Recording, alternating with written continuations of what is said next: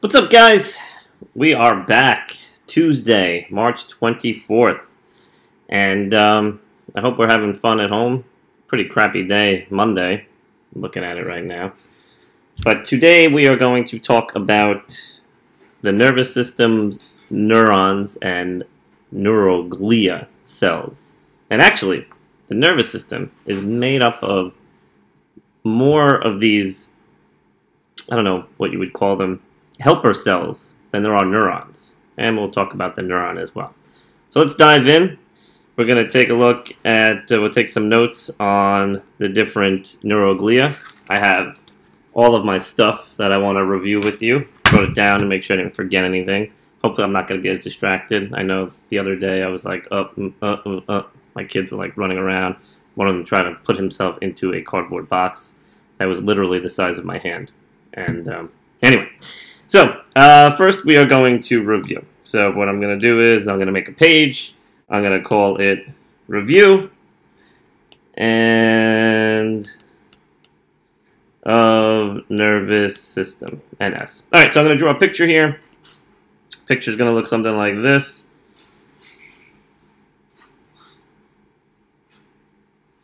There you go. Looks great. We got the central nervous system.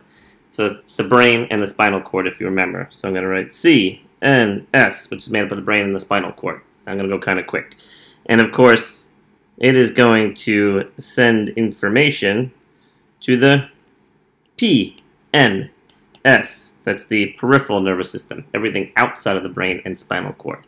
Right, so let's say we have information coming in. Information that we are aware of, that we are conscious of, right? So we'll say conscious information, right? What is that going to be? That's going to be somatic information, right? That's somatic. Why? We're conscious. So like voluntary stuff. And this is going to be our afferent nervous system. That's sensory information coming in. So what could that be? What could be a conscious piece of information? Let's say your eyeball, right? If I try to draw one over here, there we go. Right, you got light information coming in, you're conscious of that. Oh, it's light out. The background over here is yellow. There's like some sort of picture up there. Your skin, right? That's all conscious information. That's somatic. On the other side of things over here, still in our afferent, meaning sensory information, we have the unconscious stuff, right? So that would be autonomic, or I called it visceral, right?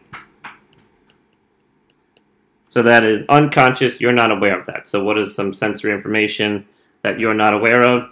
That could be your heart rate. Aww. Little heart there. Right? So you're not conscious of that. I'll put that not conscious. Alright, so we had the central nervous system, brain, spinal cord, peripheral nervous system. It's got somatic versus autonomic. The somatic is your conscious information that's coming into your brain. The autonomic is the visceral stuff, the stuff that you're not aware of. Your heart rate, your digestive system, that stuff.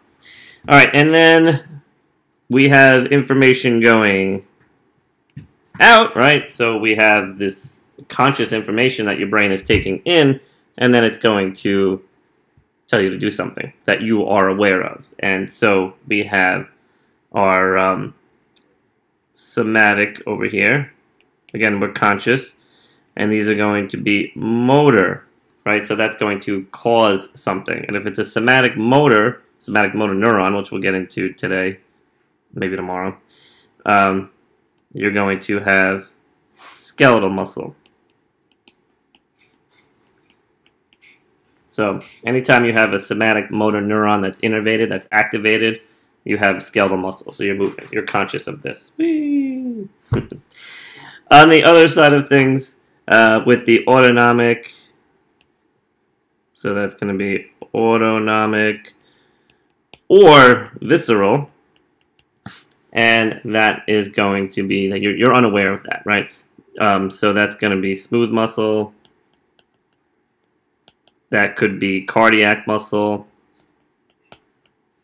or that could be some sort of gland, which we're probably not going to really get into. All right, you're not aware of that. Now, with the autonomic side of things, there's two pathways that can be taken. There's one that could speed things up, and one that could slow things down. Do you remember what that's called? No. We have sympathetic and parasympathetic. Long words to write here. Right, in the sympathetic, that's going to increase the stimulus, increase the impulse that's increasing, increase heart rate, boom, boom, boom, boom, boom, boom, boom, boom, like one of those, oh man. And then the parasympathetic, that is to relax, that slows it down. Slows it down. All right, so that's a nice little review of what we did on Friday, or at least what I went over with you. I don't know if you did it or not. And now we're going to get into some stuff today. But I'm going to stop that. I'm going to call this one review and then make a new one.